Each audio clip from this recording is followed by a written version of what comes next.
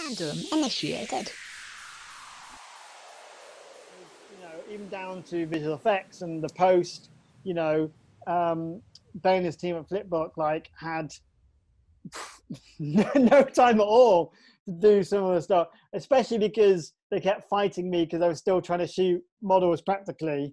And there was a mutiny in the ranks because someone, you can tell this story, someone did a little test, didn't they, Ben? It wasn't a mutiny. We were being efficient in making sure we had all bases covered in case you couldn't shoot it.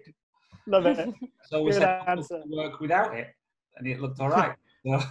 So we did it that way. We're referring to Star Destroyer because if you're watching YouTube, I've got this model behind me, and that was the first cast member. That's the first thing I bought. I was obsessed with shooting everything exactly like Lucas would have done,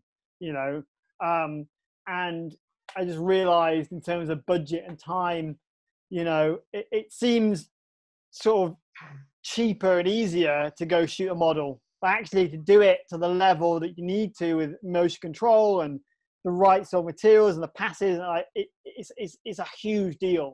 I just didn't have the time and and I didn't have the knowledge. I'd learned a lot about trying to do it. So on a bigger budget thing, I'd love to, if you look at how, Chris Nolan, how he does The Dark Knight and some of the amazing model stuff in that. I'd love to do it on that scale when you actually got a whole team doing it and have the budget and time to do it. So Ben just sent me this file at some point, and I was like, oh, okay, cool, press play. And it was basically the Star Destroyer shot, floating over the desert on one of Neil's drone shots. And I was just that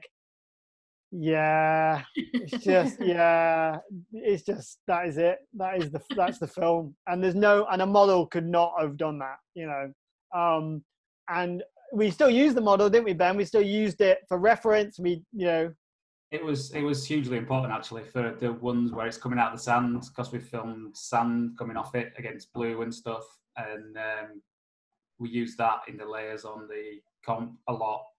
The technical guys were thankful of that, because trying to simulate that much sand falling was killing machines. So I was add some of these bits on it like we used to in the old days, and it worked. And it was because you need a lot of just texture and depth to those shots, and it was vital that we had those. I mean, the shoots of the model itself, if we had the time and calculations of each lens, the light and all that kind of stuff, it would have worked, but we were running out of time fast. Even before you had the shots. You use the actual the model to kind of dump sand onto as a reference, or you use that footage in the comps that you put together? We use that footage in the comps. Phil shot, I think, in his back garden. Was it, Phil? Yeah. Against the blue screen, and poured the sand over it, and it fell, and then you shoot it at high speed, and then use that in the layers, and you track that into the shots, and then you get more extra bits, and then we'd simulated our own sand going down our model, and you just layer it up as much as possible. But if we didn't have that, it wouldn't have been as good a sell on the shots, that's for sure. Yeah, I mean, it worked out in the end. It's interesting, you can be so convinced as a filmmaker, this is exactly how I'm going to do it, and you always have to kind of be that pig-headed about it, because nothing gets done, right? There's so many different ways of doing it. So you've got to go, no, I'm doing it that way, and we're going to run until someone, pulls a curveball, or there's, I was like, I'm going to shoot practically. I'm going to learn all I can about doing it practically. This is it, I want to try and honor that.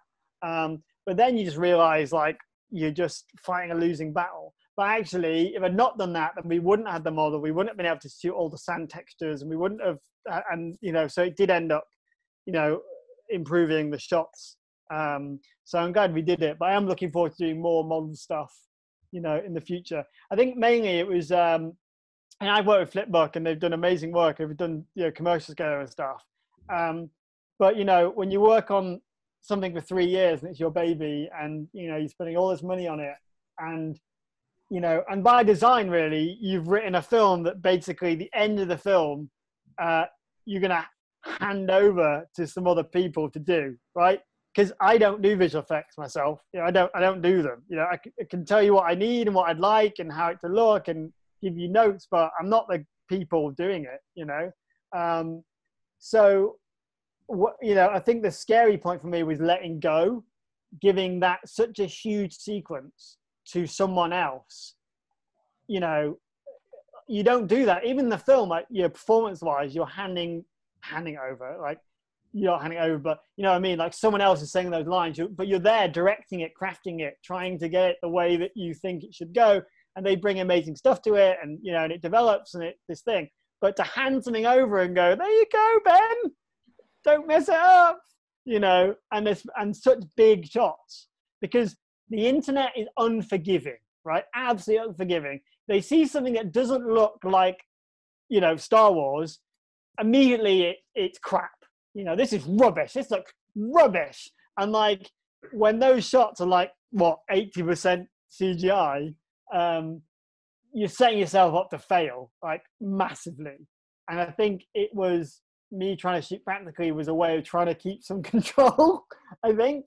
But you know, now I shouldn't have worried. So like, now I'm so blasé now, Ben.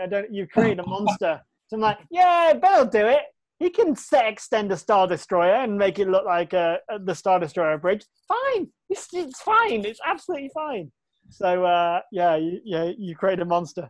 I think the thing is that especially I wanted to do it practically as well for the same reasons that Phil did. But I also knew how long it might take and how difficult it would be to shoot it. So I was just making sure that we had something by the delivery date. Yeah. This is the FANMADE Film Podcast.